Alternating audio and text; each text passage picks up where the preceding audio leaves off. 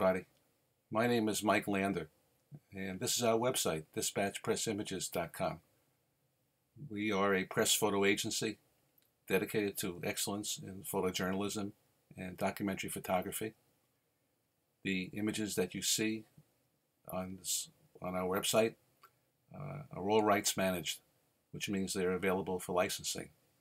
So if you are intending to use one of our images for publication purposes, whether in print or on the web or however, you need to buy a license. That process will be explained to you in a follow-up video. But for today, I think the most important thing is to show you how to navigate on our website to easily find the image that you're looking for and to provide you some shortcuts to make your selection even easier. What you see now is the home page, of course. The four rotating or four large photos that you see in front of you have more to do with the look and feel of our website. Kind of shows you what we're all about. Clearly, this is photojournalism, what you're looking at now, suicide bombings, but there's a lot of documentary photography as well. On the right side, you see reportage, which we have selected certain photo essays because we feel they are critical and worthy of being placed on our homepage. Revolution in Yemen, suicide bombings, things like that. Not your everyday events, at least not in the United States. Below that you see the collection of our categories for our different collections. Archives, creative collection, dispatch on assignment collection, documentary, and editorial. I would use these as shortcuts. Once you know where your image is located, to go back to it might be easier to do it that way, perhaps. Let me skip featured photographer for a moment. If you go up to the left side of the page, you see collections. And if you roll over that, there we go, you'll see the same collections come up below you. So that if you knew an image that you're seeing right now would be in the editorial collection, you would simply roll over editorial and click on editorial. This brings you to the first of 9 pages in the editorial collection. What you're looking at now are galleries. Each of these photos and the represent a particular gallery. So for example, if we go to page 2, demonstrations. You're now in the editorial collection demonstrations gallery. Click on that. Okay. Now what you see is 3 more pages of events. So the website is organized first by collection, second by gallery, and thirdly by event. Now in the news today, obviously, and today is April 30th, 2015. Police brutality would be something that you might want to look at today, considering what is going on in Baltimore and other cities in the United States. So if we click on police brutality, we have 2 images here. Let's take this one here. This deals with the Amadou Diallo protest march back in 2000. This was a march of high school and college students down Broadway in Manhattan. And on the right side, you have what's called all the EXIF information, all the pertinent information about this photo. So if you were to buy this photo, you would know exactly what's going on. It has a reference number, first of all. Every photo on the website has a reference number. They're all rights managed photos. This is a stock photo. We don't know who the photographer was. So if we don't know, it's therefore a stock photo. Date it was taken. Date Editorial Collection, 2013. The editorial collection. Copyright. No release for this image. I don't believe we have any images that have releases, so keep that in mind. File size, 300 dpi, which is important for print publication. We don't know the camera or the focal length, and we do have keywords. Okay, this is fairly typical of the type of photos that we have, and that's why I selected it. Keywords, police brutality, NYPD, protest march, demonstrations, so forth. This gives you all the EXIF information that we have available. Should you choose to buy a photo, you would then add it to your shopping cart. You can download a preview or comp for those purposes, and you can even price it without registering that on our site. I don't want to get into registering now because it would take too long. So let's look at some other collections. We'll skip over archives for a moment, or for today. Let's go to documentary, see what's over there. It's a documentary collection.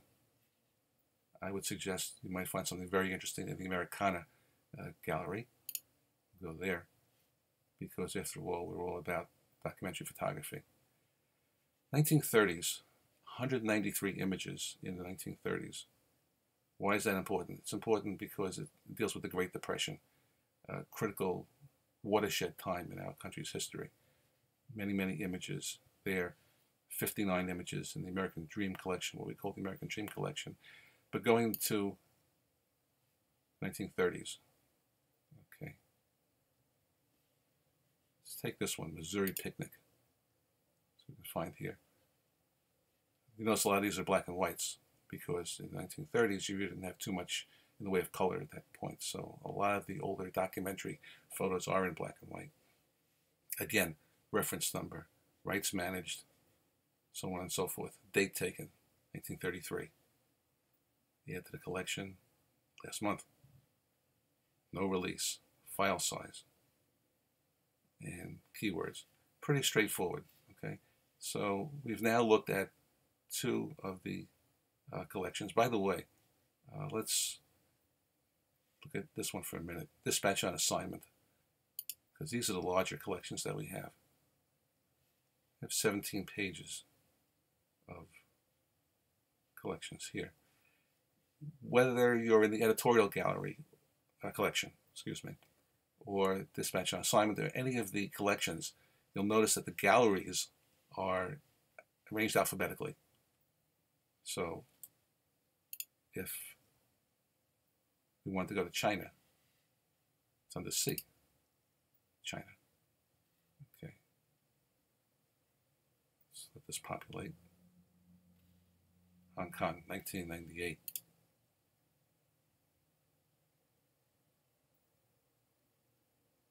Same procedure. Collection, gallery, event. Then the actual picture. Here's a picture of a water taxi in Hong Kong. 1998, stock photo, reference number. All right? Doesn't matter whether you're in editorial, archives, any of these collections, the process is the same. You go to the collection. Now, you may not find it in that collection. You may think it's editorial, and we have it located as documentary. I'll show you how to work around that a little bit too. But if you're in the right collection, you then click on the appropriate gallery to see if we have the image. And once you're in that gallery, like China in this case, and Dispatch on Assignment, you'll find the photo that you're looking for. Okay, let's get back to the home page for a moment. So we looked at all these collections, right? What is this? Dispatch Under Fire. That looks interesting.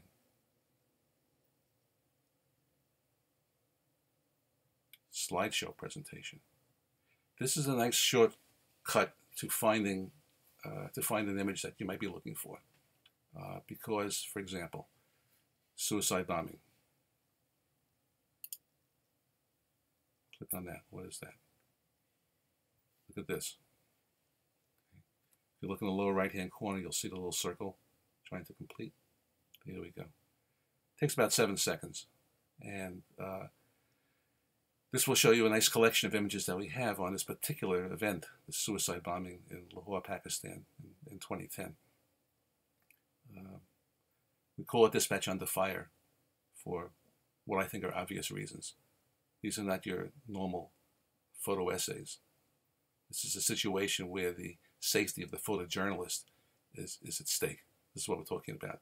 So situations such as this, war, terrorism, earthquakes, natural disasters, that sort of thing. If we can get back to it for a minute. Let's see. We have to go back in again. Pakistan floods, riots in Detroit. Now, Baltimore doesn't have the only monopoly on riots. Of course, back in the civil rights era, there were riots in major cities like Detroit, like Newark, New Jersey, and other places. Korean War, Loma Prieta earthquake. This is the World Series earthquake back in 1989, San Francisco. Vietnam veterans, Vietnam War. Next screen. Egyptian Revolution. Remember what went on in Tahrir Square a couple of years ago. Revolution in Yemen. This is the first phase. Now we're in quite a different phase. Right? Pakistani nightmare. These are the floods in Pakistan. Firefight. This is Operation Atlas Wedge. Joel Shanis contributed these photos. He was a combat photographer in South Vietnam, and that's his collection of this firefight, and so forth. So that is the purpose of Dispatch Under Fire, to show these slideshow presentations in dangerous situations. If you know that you're looking for something on Tahrir Square, this is a good place to look, because you'll, rather than search all through the galleries and events, because it shows at a glance what photos we have.